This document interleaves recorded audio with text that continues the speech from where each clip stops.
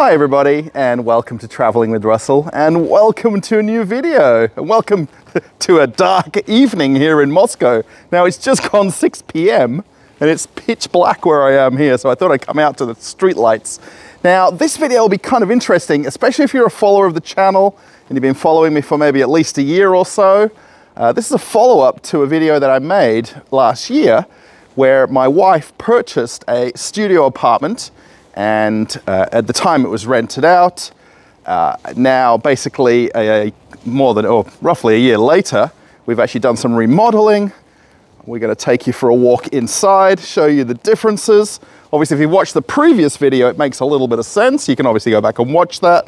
I'll have a card for you to watch that older video, right? So if you already know about the studio apartment, this is going to be kind of interesting to see what a typical one room or a studio apartment looks like in Moscow region.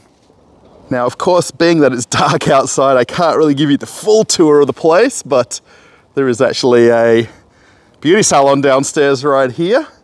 There's actually a men's hairdresser, which I've been to twice now. Every time I come here, I go and use the men's hairdressers over there. And there's a school off in the distance. That's what that bright white looking building is right there. And this is what they consider a micro district here in Moscow and Moscow region. There's quite a lot of these spread all over Moscow and also in other cities of Russia too. But the way they like to do the micro districts here is build the apartment buildings. So these are 9-story buildings, by the way, that we're looking at right here.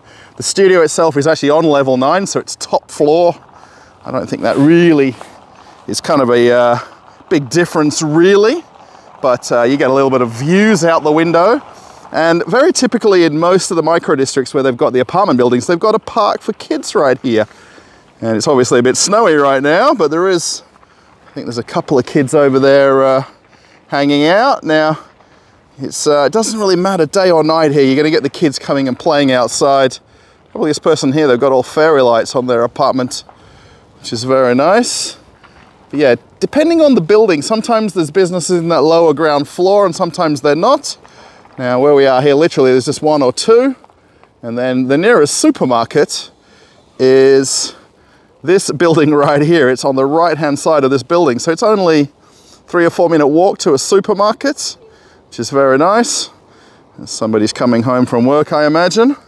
But we're gonna head on upstairs and go and check out this studio. So the left-hand door here is actually the entrance to go into the apartment building. There is multiple entrances, which is very typical of most apartment buildings.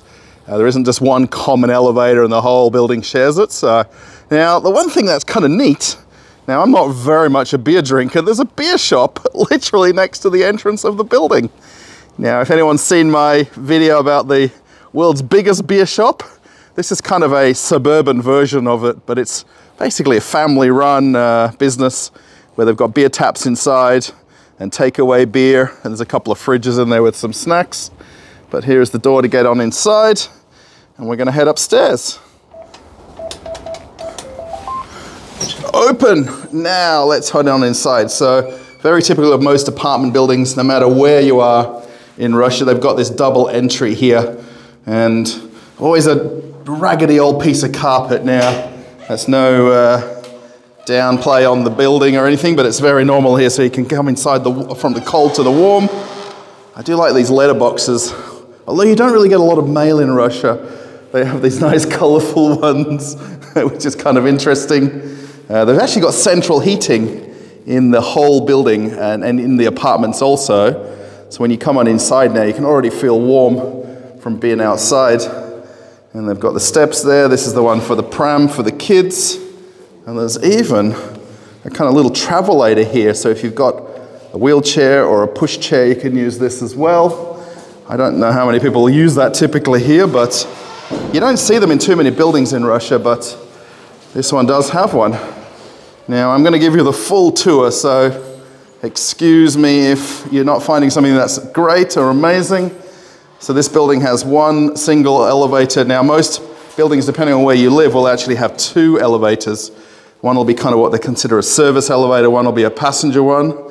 But being that these are smaller buildings, 1 elevator is more than enough. All right, level 9, and off we go. Now, I thought I'd show myself here. I've got my jacket on, I've got my beanie on today. It's a little bit cold outside, and I've actually been in and out quite a few times of the apartment before now. So, yeah, we're gonna get on inside. I'm gonna give you the grand tour, and I'm also gonna give you some of my closing thoughts and let you know about the remodeling and what I think of this studio apartment once we get inside, have a walk around. Level 9, here we are. Nice and fast. This is a brand new elevator, by the way, too. So now, as is very typical when you come to a Russian apartment building, they've got the electricity meters right here. There'll also be the, as you can see, their TV, internet, everything kind of cabled in. And there is, you see, 3 apartments on this side and 3 on this side.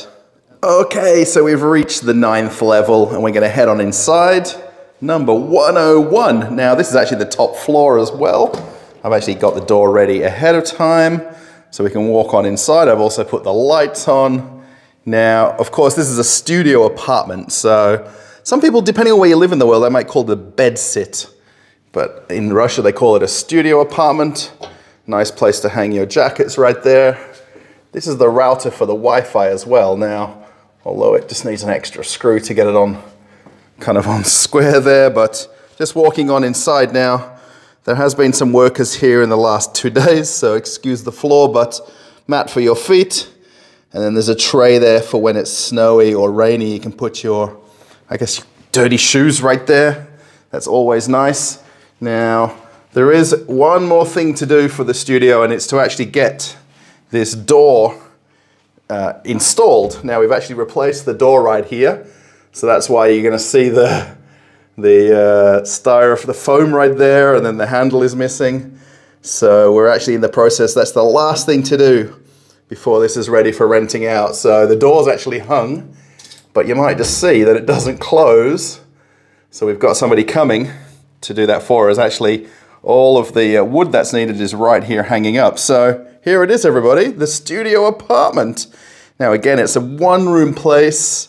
Very perfect for, I'm going to say, a student or a single guy, single girl, maybe somebody who recently moved out of somewhere or wants to move in somewhere alone.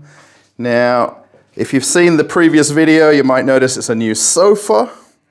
So this is actually a sofa bed, so it slides out and then the back folds down and it creates a double bed, which is very nice. It's got a couple of pillows as well, so that's a bonus.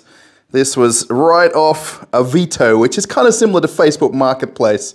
And it was actually a really good deal too. So the other sofa is gone. Again, it does probably make a little bit of sense if you watched the previous video of the studio so you get an idea of the space. So looking back here at the kitchen, this is a new desk as well. It may look the same, but it's actually a new tabletop or countertop. The same chair. But yeah, nice. You can actually have it as a kitchen table, or you can use it as a desk. I think it'd be perfect as a desk. Nice and easy to put your phone on charge or your computer right there. And here's the kitchen. Yes, after a couple of days of getting rid of the old one, here's the new kitchen. Now, although this is what they call a modular kitchen, basically all the individual pieces were bought separately to fit the space. Now, this is the world's smallest 2-door fridge. I think it is anyway. Now, the intention is that the space has been left for a full-size fridge, and the actual exact width here from right to left is exactly the space to put a nice tall fridge here, kind of what they consider a slimline fridge. It's 54 centimeters wide. I mean, how did I know that? But in the last week, we've been kind of living, sleeping, dreaming about these remodeling kind of things. So yeah, some overhead cupboards right here. These are kind of nice. Obviously there's only basically a bottle of water in them, but these nice cupboards here. So there's plenty of storage for the kitchen. Now this is a new 2-burner electric hot plate. They call them hobs here, but it's a hot plate really. We decided to get a new kettle, which is nice, I think, for the person that's going to move in. And then there's some drawers right here. Now, these would be handy to put all the knives and forks and spoons and whatever. And there's a couple of bottom shelves or cupboards right here. Now the fridge actually is it this side? Right, it's this side. Oops. So yeah, the fridge right there is basically just a miniaturized version of a normal fridge. Now the keys are all set up here for the tenant. These are the hinges and door accessories to get the door fixed. There's somebody coming literally to come and do that, and that's all the wood that's piled up here. So yeah, what do you think so far? Studio apartment. Again, I'm going to say it's not suited to probably a couple. It's really more for a single person or a student or someone moving out of home for the first time or the last time, I don't know. Plenty of plug sockets as well, by the way. And on the wall here, there's a possibility of putting a TV mounted up on the wall. That's the antenna socket for the TV. And then there would be normally a TV cabinet here. And then this is the kind of wardrobe rail. There was an older version here. Again, if you've seen the old video, you may recognize that this has changed. It's a little bit bigger. And you can actually put some stuff on the bottom right here. And there is a mirror that needs hanging, but we've been advised about getting different kind of attachments to hang it from, because although it's not very heavy, it needs to have different hooks. So we're in the process of getting that. You can see out the window here now, it's a little bit later in the evening now, so it's dark outside. There is also a net curtain that needs putting up. Now between Jen and I, we don't have a ladder, so short of getting on each other's back to do it. We're going to give it a try, but I don't know if we can get it up or not. But here's the view out the window. And of course, it's across to another apartment building. Not a problem at all, but... And then where you see the cars just here, that's the walk to the bus stop to get you to the nearest metro station, which is about 16 minutes away. Now, I know that because I did the trip twice in the last week. And downstairs, there's some more shops over here. It's a bit hard to see out the window now, but yeah, there we go. Now, the reason why there's stuff here is the new tenant has already brought some bags to move in effectively tomorrow. So he's already signed the contract. He's more than happy to move in. He actually came a couple of days ago when this was all over the place. But he kind of, on the proviso that it was going to get finished, of course it was. So yeah, let me know what you think, everybody. This is, it's took a little bit of a while to get to this point. I know the old video now is more than 6 months old since we did that first video when my wife literally bought this place. There is also a vent up here, which if there was a range hood, it would vent to this range hood, but with it being just a basic electric cooktop, it didn't need a range hood. You could put one in, but it's not overly necessary. I just want to show the bathroom quickly. Again, just excuse this door. This is a new door, but we just need to get the hardware put on it and then get this door jamb adjusted. And here it is. So yeah, I don't think everybody kind of needs to see the toilet, but there it is, everybody. And there's a washing machine here as well. This is actually a new washing machine also. And a heated towel rail, which is a must in winter in Russia. It's actually very, very hot. Yeah, and it's a bath and shower, which is nice. That basically just hangs off the hook over there. And the shower curtain. And although maybe most people aren't overly excited, that is a new light as well. So yeah, everything's in place. It's not a very big space, but completely fine for one person. I mean, I don't think you're going to have two people in a bathroom at the same time. Light off for the bathroom now, but yeah, overall, we're very pleased. Now, the reason why I'm filming this a little bit later in the evening is I'm waiting for this guy to come to install these door jambs and get the door handle on, and then we can walk away knowing that tomorrow the new tenant can move right on in. So, we're very, very happy. Okay, everybody, I want to thank you for watching this walk around and tour of this one room or studio apartment here. Now, I like to call it an apartment. Some people call it a flat.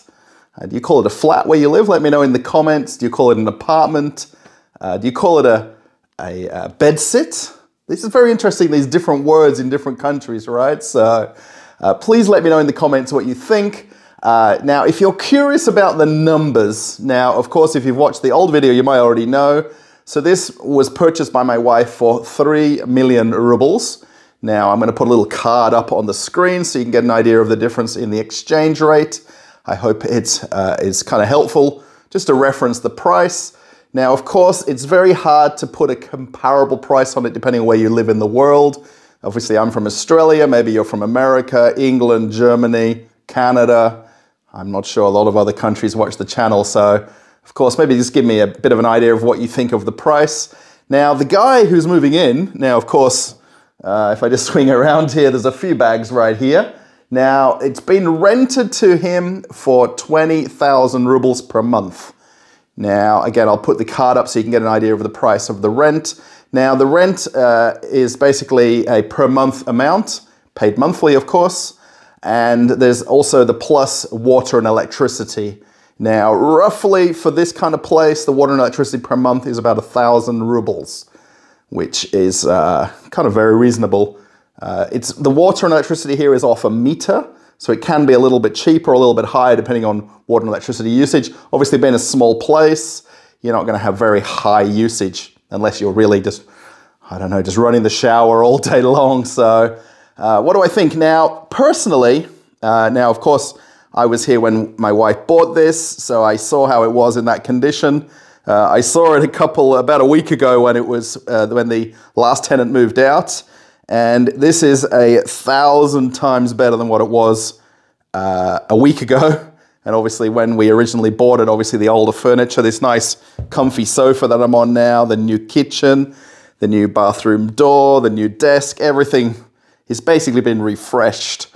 And I really like how it's come out. Now, again, as a rental and for one person, now it wouldn't suit a couple. It wouldn't suit a couple with children because there's just not really the space. Now, you pull out this bed, get yourself a TV right here. You can sit and watch TV from the sofa, or you can just lay the bed out permanently and just get a blanket and a few big pillows and you'd be good to go.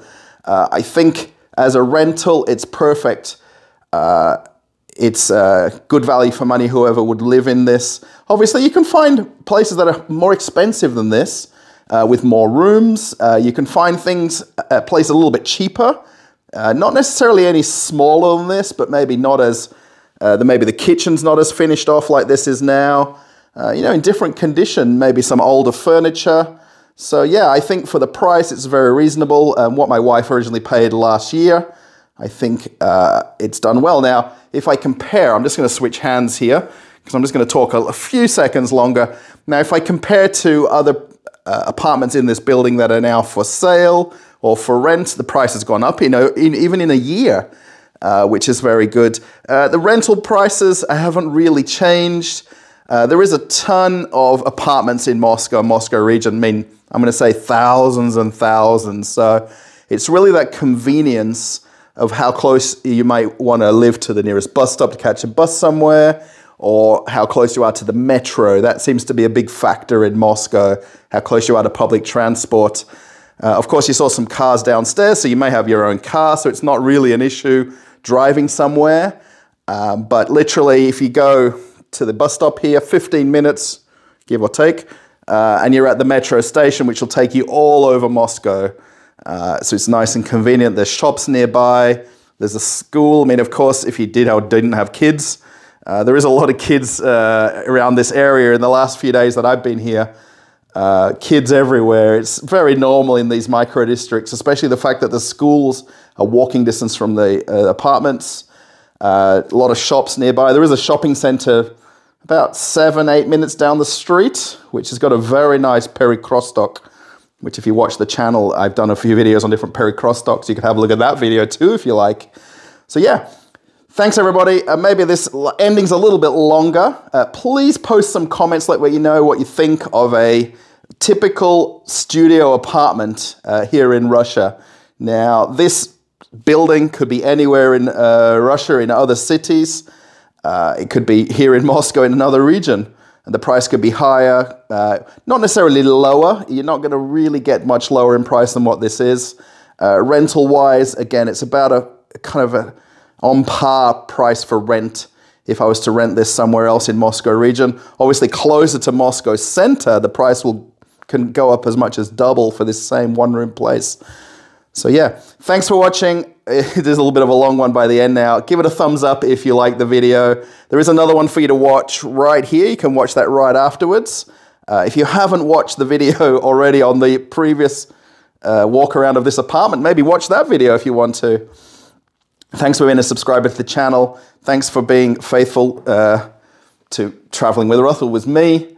And thanks for watching other videos. I really appreciate it. I've not done too much in the last few weeks, but this apartment remodeling has taken up a lot of time.